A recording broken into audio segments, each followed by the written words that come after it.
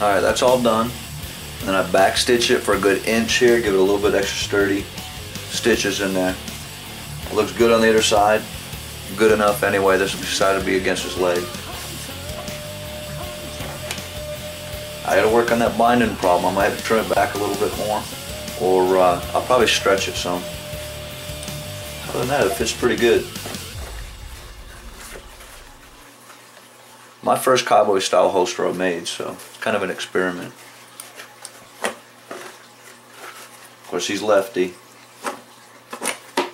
Plenty of clearance as far as your hand goes. I just got to work on that right there. I'll have to trim this edge up some. Trim it or stretch it, one or the other. Alright, I'm going to trim this down, and then we'll get to shaping this back piece. There's all different kinds of blades and stuff that you can use for this. I'm just using a regular razor knife. I'm going to take it close, but not too close.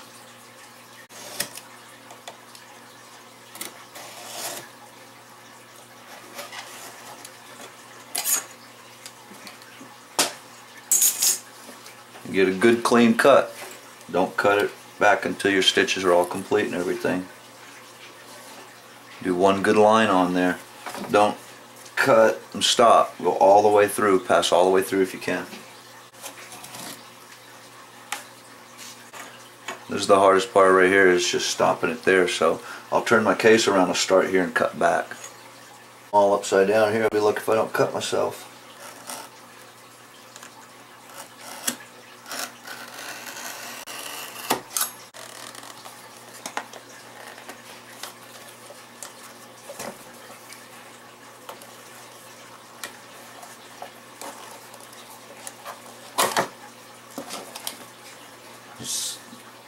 That's what you get when you don't get a clean cut.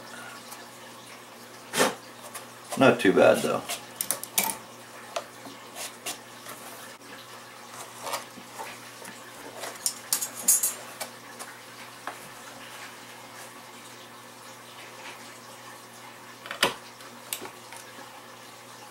Cut down nicely. Next thing I'm going to do, I'm going to cut this piece out. And then I'll just continue to look at it and trim pieces back, and then I'll figure out whatever shape I want here. Then I'm going to come down thin and then bring it wide. Bring it out wide around, this way I can cut my band. Alright, so what I've done now is I've cut these pieces loose down to approximate line to here, and the same thing on this side, and I've marked where I want my band to go that's going to come across the front. I just took one of these here screwdrivers, turned the end down a little bit on my sander, sharpened it up. I got 2 more holes to go. It's kind of roughed me out of shape here, and it's not quite uniform, but I'm just working my razor knife around to cut it. Okay.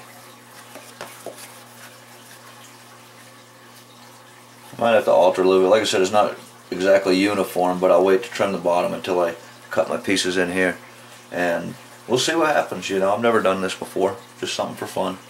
I'm not sure if you can quite see those pencil marks or not, but that's my next cut, so I'm just going to kind of cut that. I gotta go slow, make sure I don't mess it up. Alright, there's one. Kind of sucks when you stop and start because it always changes the pattern of the cut. You can see a little nip up there, but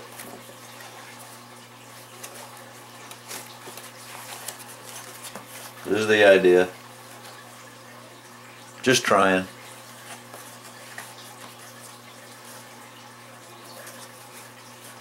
May even pin it down or glue it down, we'll see.